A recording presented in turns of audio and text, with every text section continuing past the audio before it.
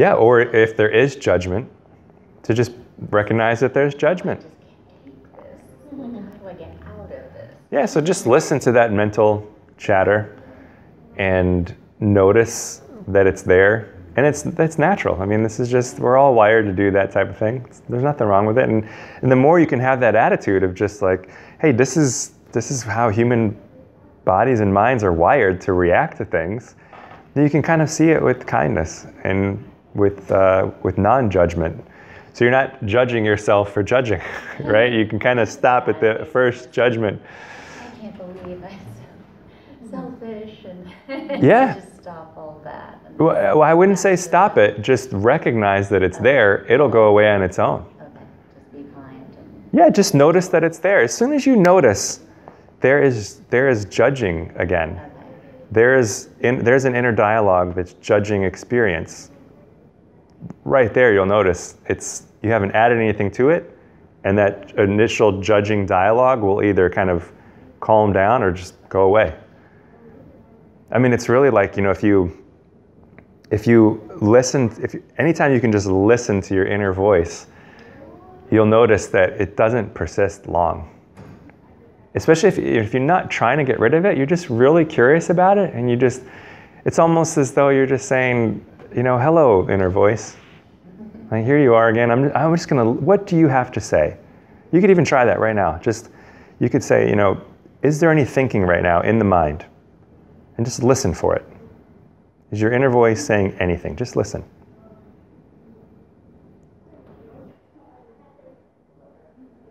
Probably just experienced 3 to 5 seconds of total silence in your mind, didn't you? And if you didn't, that's okay. You're just listening to the dialogue, right? If maybe the dialogue was like, is something special supposed to happen? Or what are these kids saying? Or whatever. But did anyone notice that when you just listen, all of a sudden, you're like, where'd the voice go? Right? And this is not the goal. I'm just pointing out that this can happen. That either you're hearing the voice with a little bit more objectivity. You're just noticing, oh, there's this voice here, and it's fine. And what people often notice is that the more that you can just listen with that kindness, you might notice that it seems a little bit more, there's a little bit more space around it, or it just goes away.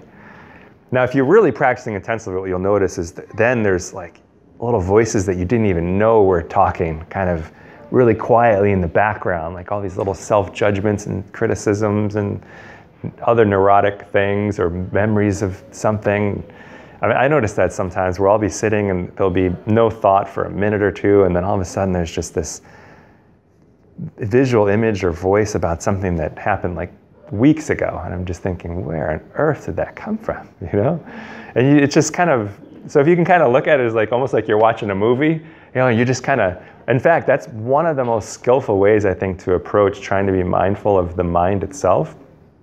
Is you might not want to lose awareness of the body. It's always good to kind of have that foundation of being aware of the body. But when you're noticing the mind, is to just almost be like, okay, I'm going to sit and wait here until the next thought comes up. Let's see when it comes. Be that curious about it. This is quite antithetical to how a lot of people think about, especially when they're reading books and you hear someone talk about having a mind that's clear of thought or whatever. Then we're setting up this false hope that really doesn't even matter. It doesn't matter whether the mind is clear or not. What matters is, do you know if there's thinking or if there's not thinking? If you know, you're free. It's as simple as that. It doesn't matter whether there's thinking there or not. If you know that there's thinking there or that there's not, you can see it all, and there's no preference between the two, you are a free person.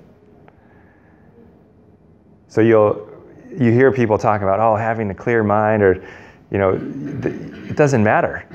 But if you can just be curious about it, then you don't set up this war about, I thought the practice was supposed to, I can't stop thinking, and all these thoughts keep coming up, and we create like this battle in ourselves. You might leave a sitting practice period more stressed out than when you started if you're trying to get rid of thinking, because it's like a mission impossible. But if you can just be really curious about, hey, is there thinking or is there not? I'm just going to sit here and see what happens. It's a cool show. It's better than TV. You never know what this crazy thing is going to spin up. You have some amazing shows to watch in there.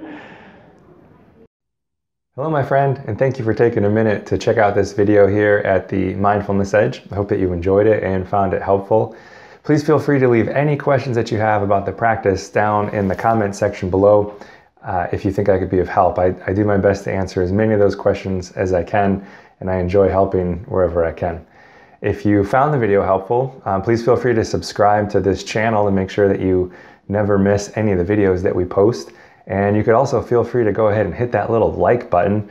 That will help other people to see this video, and hopefully it will be of help to them as well. And if you like, I have a little gift for you. If you head on over to themindfulnessedge.com, I'd be happy to give you free sample chapters of my book called The Mindfulness Edge. So until next time, I hope you are well.